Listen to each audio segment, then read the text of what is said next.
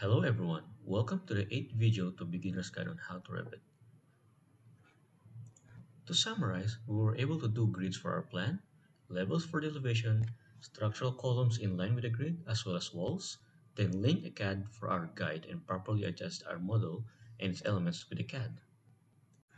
Now, for this video, let's do some floors. Head to ground floor plan view, view architecture. On this tab, look for floors, this one, and this. Now, if we're feeling a little bit lazy, let's just do a square sketch.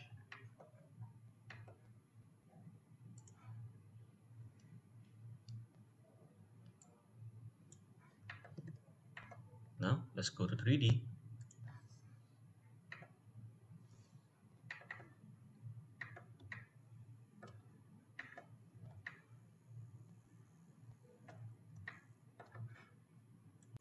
That's it. There's our floor. Now we're done. I'll see you in the next video. Nah, I'm kidding, of course not. So, zoom in a bit. You'll see that the walls and columns are somewhat not in line or protruding. Let's fix that. Let's do a bit of an advanced flooring here. If you remember, back in part 03 levels, I showed you 2 layers per level. So let's apply that here for just for modeling purposes. Let's go back to ground floor plan view, hide the CAD, hover your mouse to the edge of the slab like so, then keep pressing tab. There we go. Now we were able to click our floor, but a quicker way. Let's click back here to cancel everything. This button right here allows us to select an element by its face, so we can easily click it here, unlike if this is toggled off. No matter what I do, I cannot click it. So let's click this one, and go to edit boundary.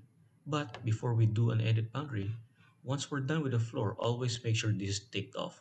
Many times I was dragging it by mistake like this, and I never noticed it because it didn't give much of a warning sign. Unlike if this is unselected, you cannot drag it. Not unless you click here and like this. So let's do an undo. Okay, edit boundary. We will move our square sketch to the exterior walls. Either you align them or just make another sketch. This one.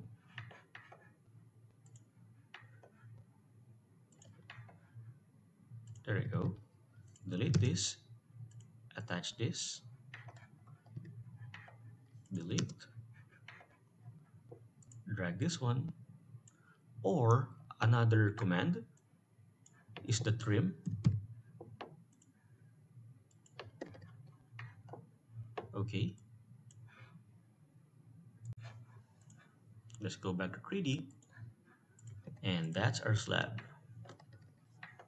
So let's try to change its thickness and material. Same as what we did in the floor. Edit type. Always duplicate. Let's make this home. ARC, no. Structural. Slab. Edit structure. Here's the material. Change it to whatever you want. So let's look for something different. You know what? Since it's a slab, let's leave it as is. Okay. Apply. There we go. As you see, it became thicker, but it's using a different kind of floor material. Let's use concrete. Go back to edit type. Edit structure. Wood finish. Let's use this one.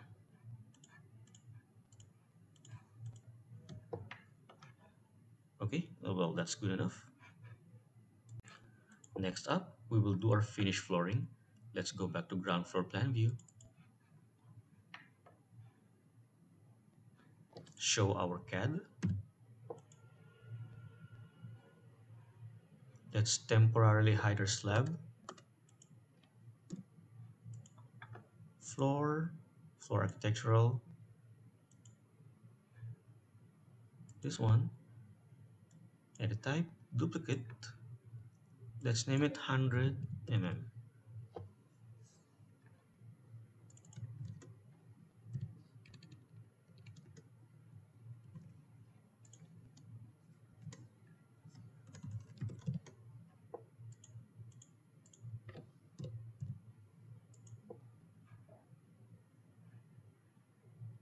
Something with a very good color.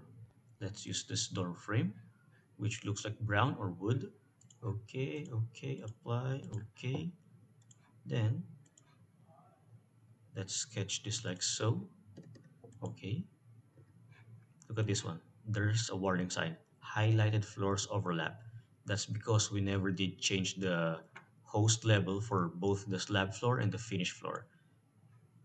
Let's go here so we can see it. Cancel this one. Look for the area of the kitchen. Should be here.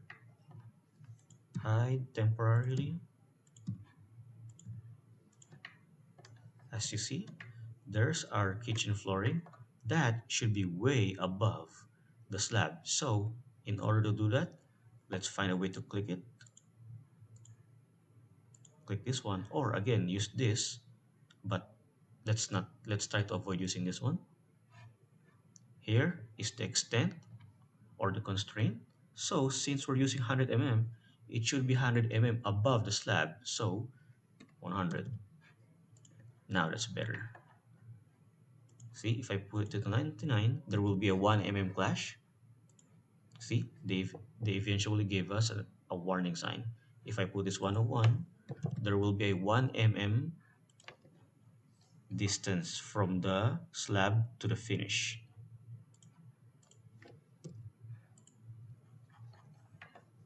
Unhide.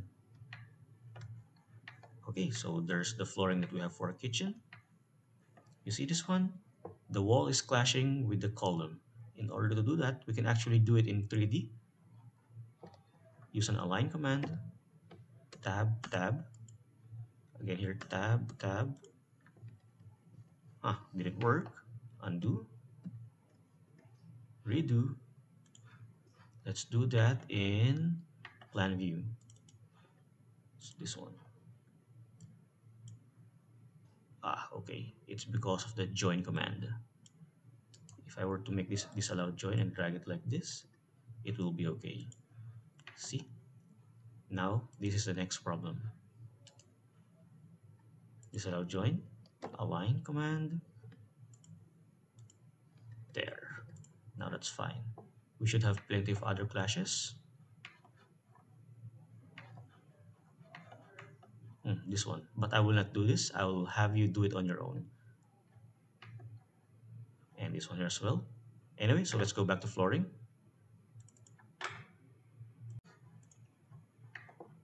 Let's do the floor for bedroom. Yeah, let's do a bedroom floor. Tab, click. Go back here. Duplicate. We'll name this as bedroom.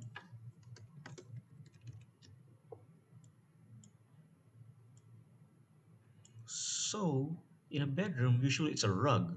So, how thick is a rug? Usually it's just 10. Let's try to look for a carpet here. Nice. There's a default carpet.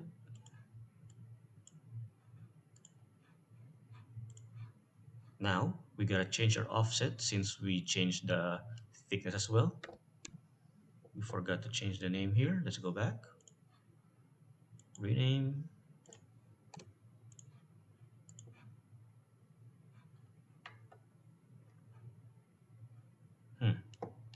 We did something wrong. I think we didn't duplicate. Never mind. Here it is.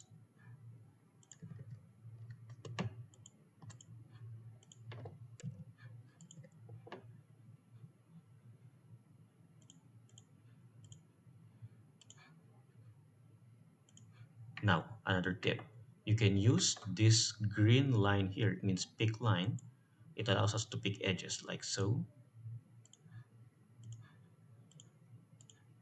See how easy that was? Next is with trim.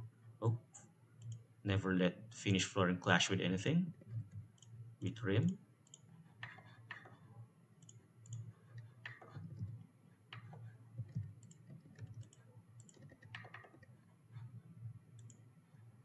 Lines cannot intersect each other. So let's look for the error. Click show. It's not showing. Ah, there it is. We forgot to trim this part. Continue. It's showing light, showing floor overlap. Why? We forgot to change this to 10. Now that error is gone, let's go back to 3D and check. Now that looks better. Okay, so now I will leave it up to you to put flooring on the other in the other rooms. So I guess that's it. In the next video, we will be doing some cleanup. I'll also explain some visual menus of Revit's interface. And that's it.